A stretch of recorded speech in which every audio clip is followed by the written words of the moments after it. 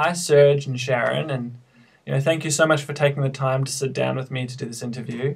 As you guys probably already know, my business, Be Who You Want to Be International, focuses on empowering kids to be who they are, so they can express their true purpose. It's really something that inspires me. And your business, the Inspired Family, or your vision, I guess, really caught my eye because of the strong, collaborative partnerships that you've developed with one another within your family dynamic. And this is something that's really important, I've mentioned to people in the past, it's a really important element of my company. And after exploring more of what you guys are doing together, I really wanted to be able to share all your insights and wisdom about how you've been able to achieve this within your own family, so I can share it with everyone in the Be Who You Want to Be community. So thanks for being here. Thank you. Thank you, and thanks for having us. This is a great opportunity to share some wisdom, so thank you. Oh, you're welcome. Good on it. Thank you. You're welcome. So to get us started, are you able to give us a little bit of an idea of your backgrounds and I guess how you came to create this concept or this vision or this mission, I guess, of the Inspired Family? Yeah, sure. Do you want to start or you want me to go? You go. Okay, well, we were, I suppose, without sort of generalising too much, we are a typical couple. We grew up in working class families. There weren't any silver spoons or mentors growing up or any true references of what the ideal family was like. We walked every day and experienced what we experienced, thinking that, well, that's just the way it is. That's just normal living. Mm-hmm. Schooling-wise, we're not formally educated in any way. Like, we didn't go to university. We're dropouts. We successfully completed year 10. Wow. And then I was made to do another 3 years because maybe they just didn't want to, upset the averages or something, because I went to a private school. So They made me go through, but I basically become an example of what not to do. Right. In my school. We rebelled, I suppose, both of us, actually. Yeah, I left school the moment I could, basically, and just ran into jobs. Yeah, so from there we gained our independence, I suppose, through income, through money. So working for our titles, I suppose. Yeah, like corporate ladders and different jobs and. Yeah, we started work. I took a year or so off and sort of did. Well, I suppose I didn't really do much other than I started on the dole. Mm-hmm. There was no university, and then from there I got into sales and was in sales for 20 years. So we basically traded our time for money, but that's what we were indoctrinated, I suppose, conditioned to do. It was all about be grateful you've got a job. Get a job that's going to give you, opportunities if you need to work somewhere else or if you get retrenched. So it was just a normal way of living for us. But we worked hard. We were busy, very busy in our lives, very social. Did all the normal things like buy a house, the cars, go on the job. So for us, that was just normal, wasn't it? It was just, we were in that system, I suppose, that way of life. Yeah, we were just... And we were fine. Yeah, we were fine. We were just one of the masses, just going along, Greg, not doing anything, not breaking any records or doing anything differently, other than I suppose we did well at what we were, I suppose, in our careers. I mean, I got to a level where I'd become a high money earner. Sharon was climbing the corporate ladder as well.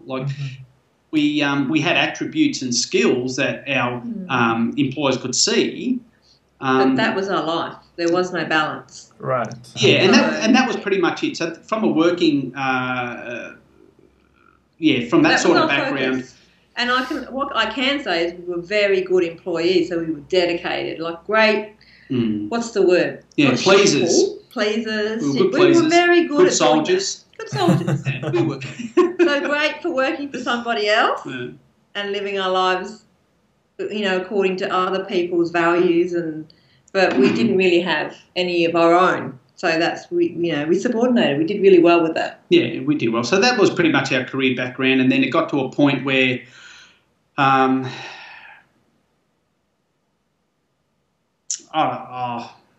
it just got to a point, especially with me, that there was just a knowing that there was something a little bit beyond what it is that I was doing every day, and Sharon was experiencing that a little bit as well. But we sort of questioned it to a small degree, but we never really jumped into the deep end and explored what the opportunities were for us. We basically towed the party line as far as my understanding was of in order to be or play the game and be a good citizen, then there's a certain line that you need to take, or a certain path, and again, school, job, retire, pension, school, and then job, family, retire, pension. Yeah, that's typical. So that's pretty much our background. There was nothing special there, Greg. We basically towed the party line. So we were good, honest, working people, as if you can say that. And so that's pretty much it. Okay. And how did you come to create the Inspired Family, this vision that you guys have come up with? Okay. So that was something that just happened. Are you talking about the conception of Jasmine, or? Well, that can be part of it, sure. Jasmine was, it was actually health was a first, I suppose, massive area of change. Yeah. I became a little bit unwell, and then I started to, I suppose, delve and ask some questions. And I think the catalyst for me, I remember one day walking out into the street and going, well, if I keep doing, I just stood out in the street. It was very weird. I stood there and went, if I keep doing what everyone else in the street is doing with their health, I'm going to get what they get. And I think that was a real eye-opener for me. I thought there's no one in the street that I would really go, wow, they're really healthy, or no one stood out. There was no example of health. And I realised, well, if I keep doing what everyone else is doing, I'm going to get exactly what everyone else gets. Right. So I went, well, what do I need to do? And so for me it was, actually, I need to do the opposite. What's the opposite? So it was asking a question, and then I started slowly, without really being conscious about it. I didn't realise how much time I was investing in researching health. And I think when you really study something, you really see it for what it is. And I became quite, it became like, not an obsession, but it was fascinating for me, because I was experiencing ill health at quite a young age, like at 35 or 34, and I thought, this is not good. So it was that, and I found that when you stop putting certain foods into your body, your body just becomes cleaner, and you're able to think clearer, cleaner. You see things, it's like a fog lifts. And so for me, that was like an indication of, wow, the path I'm on is amazing. Like, what else is there? And then I think Jazzy came along. As well. Yeah, obviously Jazzy come along. And that was, so we became the massive family then. Right. Yeah. And I think, having a child, it depends. I was a lot more clear in my thoughts, so I was much more open to possibilities. And I asked the same question again, like with the parenting, because I looked around and when I was pregnant and went, it kind of affected me how I see a lot of parents, relate to their children, and I found that actually started to affect me. Like I didn't feel right. So I asked the same question. If I keep doing what these people were doing, then I'm going to get exactly that. Right. So then I thought, what's the opposite? Because I thought, wow, it works for health. And we were starting to receive, some extraordinary results with health. So I started delving into parenting, which was massive again, and I saw another world, an amazing connective, empathetic, compassionate world, and something I had never ever experienced before, even within myself, or even, I suppose, with our relationship. And so when Jazzy came on board, it was like this big unlocked chest opened up, and I was able to connect with that, with her, and all the information, the research that I had read, and it just intuitively felt right.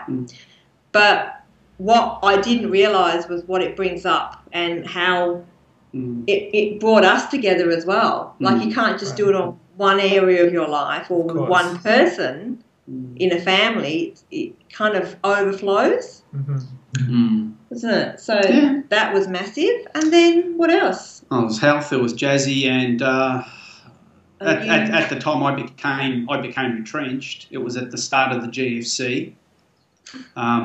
So that really pushed some buttons for me, because there goes that security blanket, there goes the income. Right. Nothing else really stopped. I mean, your income stops coming in, but nothing else, like the bills keep coming, and there's still commitments and things that you need to meet. So for me it was then, okay, well, we're now a family unit. Wife, daughter, there's commitments there. I've got my own needs that I need to meet as well. But in saying that and seeing the transition that Sharon made, and I suppose in the start she was more the pioneer. So the health, obviously Jazzy come along. I was tested with the with not having a job. And can I just say something? I was celebrating. Yeah. Because I was like, this is fantastic. Yeah. Sharon actually, when I come home and said, listen, it's over, because I was about 12 months away from pulling the pin and going and taking a different course, because I was in the same industry for nearly 20 years, and I achieved what I could. So anyway, I wasn't growing. I was sort of plateauing. I come home and I said that, and Sharon said, wow, what a fantastic opportunity. Now I can just get my teeth into all the things that I wanted to learn about, about health and about parenting and all these things that she's got, all this data that she hasn't had a chance to get her teeth into, and I'm the opposite. Right.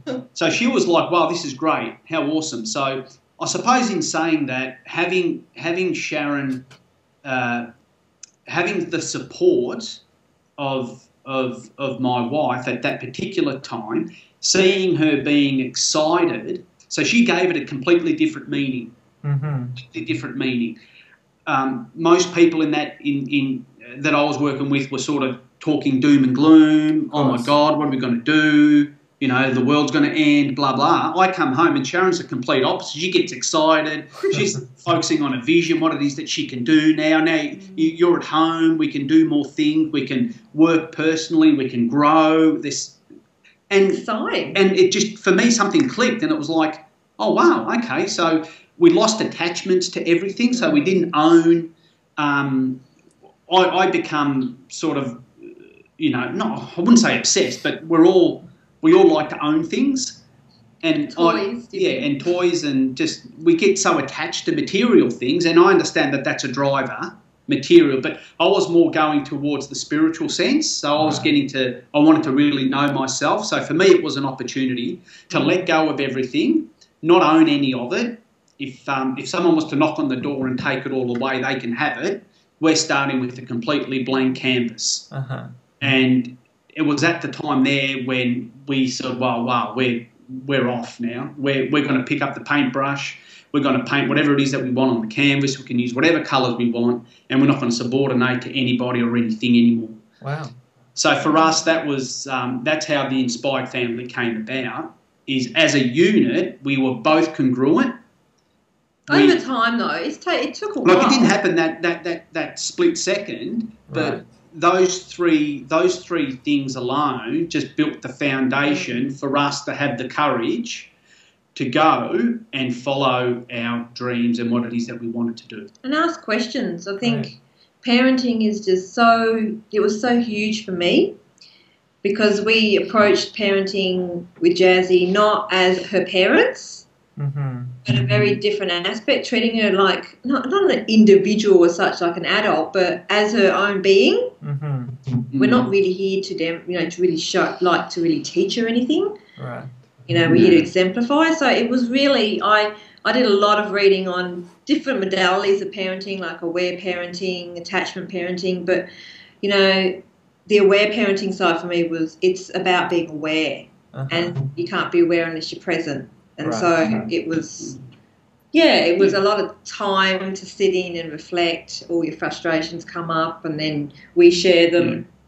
And that's how we grew. Yeah. Cool. So they're probably the key three things. I mean, there's many others, and we can go on talking about this for a while. For sure, we could. Yeah, they're probably the key three things. Yeah. Cool, that's awesome. Well, you kind of answered my next question, which is kind of what I guess constitutes an inspired family. So you've kind of answered that, which is great. So I'm going to ask my next question after this is, I guess what I want to know is, how is it possible for people, and just from your own experiences in your own family, how is it possible for people who have different values, ideals and beliefs in a family dynamic? How do you get that all to work together? Because I know you guys have obviously found a way to do that with each other. So how do you do that? What's the secret? Okay. Oh, wouldn't say it's a secret. For me, I think, and you'd probably understand this a lot, identifying your highest values first, but then all of you doing that. And then from that, you get to know what your needs are, because we're all so different.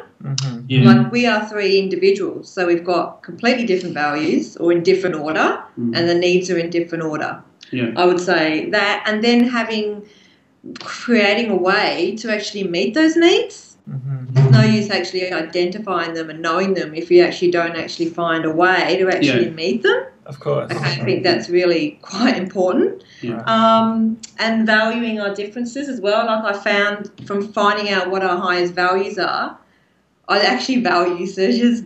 I value what he values. And so she should, Greg. But before, it wasn't like that. It was like, why can't he see, or what's he thinking? Whereas now I can really appreciate where he's coming from and value that, and realise he's actually got, he can contribute as well. He's got great value to add as well. Of course. So I find that those 3 or 4 main areas, I think you really have to know yourself first, know what's highest on your values, your needs are from that, and then finding a way to meet those needs as well within a family dynamic. So with Jazzy, we don't, and like with Serge, we have a weekly meeting. Well, we plan goals, but we have a weekly meeting as well. So we make sure that we do meet those needs. Fantastic. Yeah, so the avenue's open, but if I can just briefly touch upon what Sharon just said, and the foundation for us was really getting to know who it is that we were. Now, it sort of flows on a little bit from the first question, and that is, when we become less busy, so we actually had a choice. So we chose not to be busy. We chose not to go back to work. Right. That was the first thing. And the reason why we did that is because we had an understanding that in order to get to know who we were, we needed to be quieter and we needed to be still. Right. So we didn't need any external noises or influences or anything like that. Not that we went and hid in a cave, but we just got to know ourselves better. And in so doing, it has an effect where I was aware of what Sharon's needs were. She was aware again of what my needs were. So there was that understanding. So the cards were on the table. There was no smoke or mirrors or anything like that. So we actually shared what it is that was highest, or what was important to us. We actually got to know that, and we opened up the avenues and the channels in order to discuss it. Because it's one thing to know yourself, okay, and it's another thing to then have another person understand where it is that you're coming from, and then valuing what it is so what's important to Sharon might not be necessarily what's important to me, but I still value that highly. Right. So again, it's meeting everyone's needs as well. Right. In the time to meet them. And having the time and not being so busy or so stressed or whatever. I mean, that's something different. I mean, that's an issue in itself, busyness and all that. But yeah, I suppose that's pretty much it. It's really getting to know ourselves, opening up the channels and being aware. And we can say this because we've come from really busy, where we busy. I was the queen of busy. I busied our lives up so well prior to our change, and yet now our lives are completely different. We don't do that. So I I've sat in both worlds. Yeah, we have, yeah. Like, we haven't just come from a quiet lifestyle and then gone into a more conscious lifestyle. We've come from a really busy, unconscious, 6 days a week, lifestyle. 6 days a week for 20-odd years of work. Yeah, we couldn't not be busy, because then we would have to address our emotions. Of course. Whereas that wasn't an option back then, where, see, now it's very different. Yeah. Great. So, yeah. That's pretty cool. Well, thank you for sharing that. That's I can certainly relate to what you're saying, just in relation to my own wife and our relationship with each other, and just with some of the other relationships that I've seen who have gone through, I guess, a conscious change to grow within themselves. It's when you support each other's values and work with each other rather than against each other, because we're just so different, we're so independent kind of thing. It actually creates a much more integrated dynamic. So thank you for reflecting that and sharing that. It's definitely something I can see in my own life.